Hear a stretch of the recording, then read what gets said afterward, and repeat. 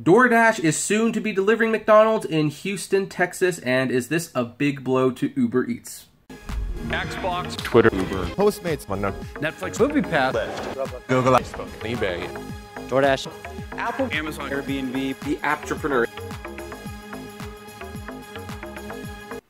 Hey everyone, this is Kevin the Apptrepreneur, and boy, it feels like my old days when I was primarily a DoorDash video. We got, what, 2 stories today about DoorDash? Well, this one's kind of about DoorDash and UberEATS, but what the heck, wear the shirt anyway. So, anyway, there's no better way to start this video by going like, bye-bye UberEATS. It was fun while it lasted. At least that's what McDonald's is saying. Because McDonald's has closed a deal with DoorDash, UberEATS' rival.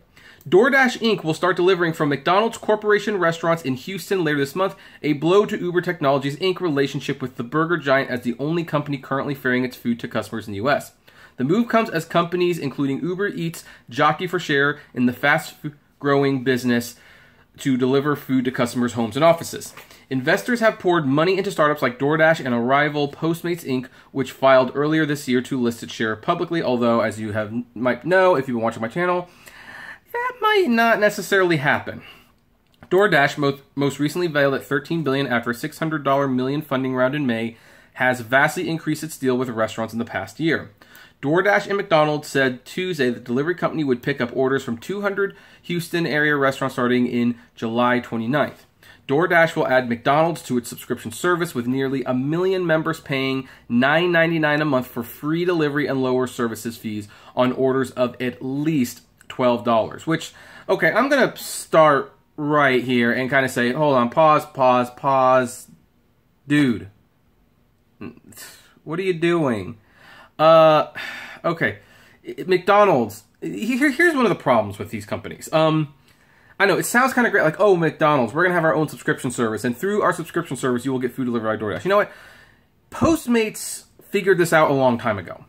They figured out that this was going to be coming. Like, hey, if you charge people a certain amount of money, they will order things exclusively through them. So DoorDash has the Postmates. Postmates has the Postmates Unlimited option. And for $10 a month, you can get free deliveries. Like the delivery fees are waived on pretty much most items that you can buy through Postmates. Now, this accomplishes 2 things. First of all, if you don't really buy anything through Postmates, Postmates gets $10. But what if you get a lot of stuff through Postmates? Well, then you are actually buying a lot more through Postmates. Now, Postmates still collects like an additional fee on the side for what they deliver to you. However, if you do the Postmates party, then you can save on that fee and the delivery, and then it ends up being pretty good for the customer, provided you use the party option. And with Postmates, that $10 will get you everything. With McDonald's, it's just McDonald's. And there's so many McDonald's, especially in this area, you can walk to McDonald's and back. Now, granted, a lot of people don't like to walk. I acknowledge that. But you can't, this isn't going to be much of a success in my opinion, because since Postmates does do it, what are you going to do? Like, is Burger King going to start doing that now? Is Domino's going to start doing that now? Is Jack in the Box? You can't be doing that. Delivery needs to be convenient. And, I mean, granted, who knows? Maybe, here's the thing, this $9.99 a month thing, it's for free delivery. I get that. However, why would you pay $9.99 a month to McDonald's to get free McDonald's delivery when you could pay Postmates the exact same $10 and still get free delivery along with Burger King, Wendy's, House Dog, Wiener Schnitzel, Pizza Hut, all that jazz? Why would you do that? You know, just had a mini rant there, so let's continue. So, the partnership will likely expand nationally later this year if it succeeds in Houston, executives from both companies said. The companies declined to discuss the terms. Of course they didn't. DoorDash's fleet of contract workers within delivery distance of about 80% of U.S. households helped win over the burger giant, McDonald's Senior Vice President of Operations Bill Garrett said. Quote, "It was the reach that was really appealing to us." Well, I think Postmates has just a little bit more reach than DoorDash, but, you know, I guess that's debatable. Some restaurants have pushed back recently against high fees and other delivery deal terms that they say can make delivery orders unprofitable. McDonald's last year negotiated down the commission it paid to Uber to handle its order. Uber also agreed to spend more on marketing and promotions for the partnership as part of new terms the 2 companies recently reached. So this means that the UberEATS deal is not dead yet. But it could definitely be in jeopardy. McDonald's was one of the first big restaurant chains to sign up when Uber added meal delivery to its U.S. services in 2017. UberEATS offers delivery from more than 9,000 McDonald's U.S. restaurants, more than half its domestic locations. McDonald's has opened up discussions with other delivery providers, including Grubhub Inc., people familiar with the discussion said. Mr. Garrett said McDonald's wouldn't close the door on partnerships with other delivery services.